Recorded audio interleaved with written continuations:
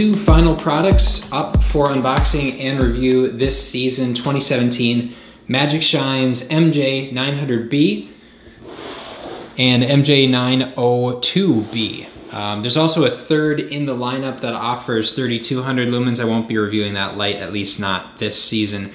The two lights are virtually identical in terms of their sort of overall design. Obviously the outputs are different, and therefore the beam pattern, the emitters are different, and there's also a different battery. But besides that, they offer some of the same features. We will focus first, of course, on the 900B. So the package contents, as you can see, are the battery, a strap for securing the battery, recharging cable. We'll get into what this does, a little end cap for the battery, a mounting strap for the light, manual, and of course the light itself.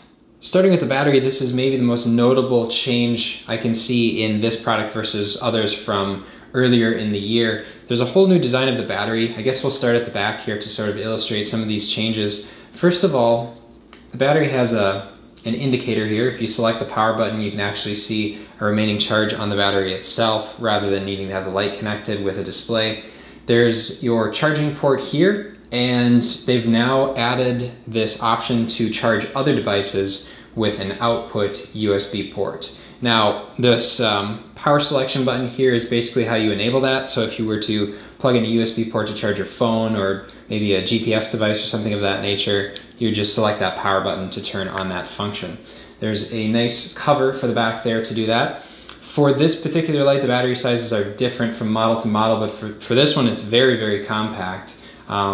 If I'm not mistaken, this is probably two 18650 batteries. There's also been a change to this cord, which is really interesting. You can pinch these two orange tabs, and then you can essentially remove this power cord.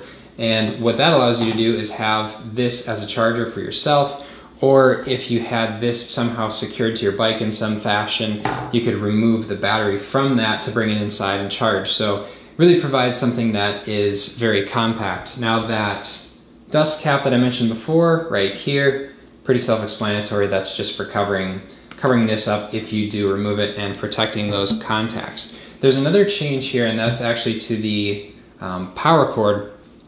Previous ones I reviewed were very challenging to actually, not challenging to get it inserted, but to get it removed. The fitting was so tight, not something I particularly liked. This one, a bit different. There isn't a really, really tight snap. It's more almost rubber, it almost seems to flex, I guess you could say. And seems like it'll have a nice watertight connection as well, but it's significantly easier to connect and disconnect. Again, this is the MJ-900B light. Max claimed output of 1000 lumens. The emitter in this light, the Cree XML2, so the second generation XML, and Cree's own maximum theoretical output is 1000 lumens for this lamp, so you certainly won't be exceeding that. Now, any of the models that have the B designator on them are Bluetooth, and I'm going to make a separate video for that because there's so many features to the app that I just want one video for that because I'll be reviewing numerous of these Bluetooth lights. As for the construction of the headlight here, same strap as they've always had. It takes a bit of effort to get, so I'm doing this backwards, a bit of effort to get that strap hooked onto the front of the light, but once you do, it's very secure, and I won't waste your time here. You'll simply wrap it back and secure it on the backside, and the backside is much easier to secure it to once that front is hooked in. There's a nice rubber shoe on the bottom to protect your handlebars. This portion is incredibly lightweight, so it really isn't very susceptible to light shaking. You don't have this big, heavy, bulky light that's shaking on your handlebars, so that's also a nice feature. You've got a mix of plastic and aluminum construction, a silicone power button, these cooling fins, and the overall construction is aluminum, but then the housing itself that surrounds it is plastic. There's a single emitter there, and if you stay tuned to the video, you can watch the nighttime beam pattern shots to visualize what that looks like.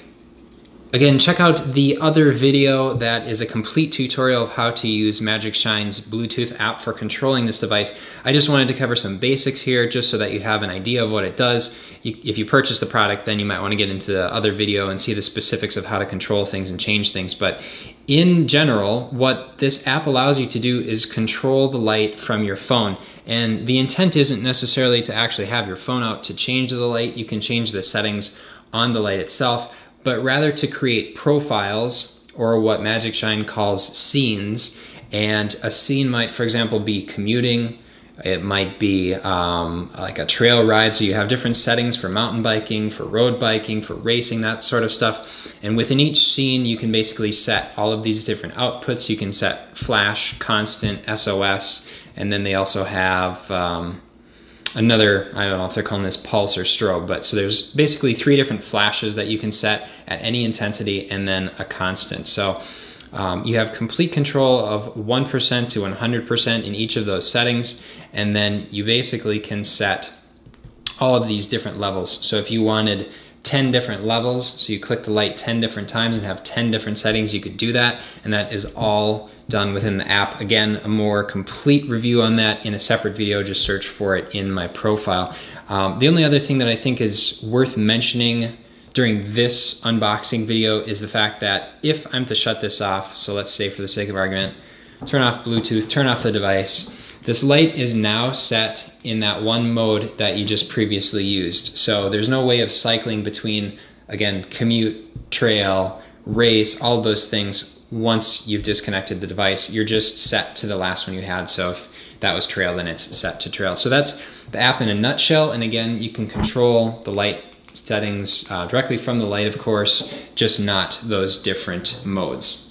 Finally, we'll give the system away here. We'll do a couple things independently. The battery, 161 grams, the light, 46 grams, a system weight of 216 grams. So relatively lightweight system for what you're getting.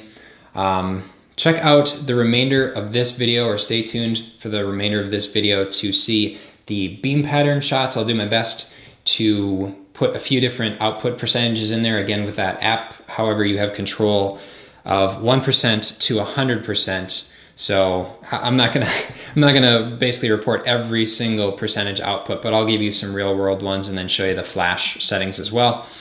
As I mentioned before, MJ-900B up for review. You can find that video within my channel. The application to review that in full, see everything that you can do within that and explain that deeper, that's available within my channel. And if you appreciate this video, I do appreciate the thumbs up. You can subscribe to see more videos of this. Subjectivecyclist.com for the review of this product, more specs, and yeah, check out everything that's available there and on YouTube. Everybody, thanks for watching.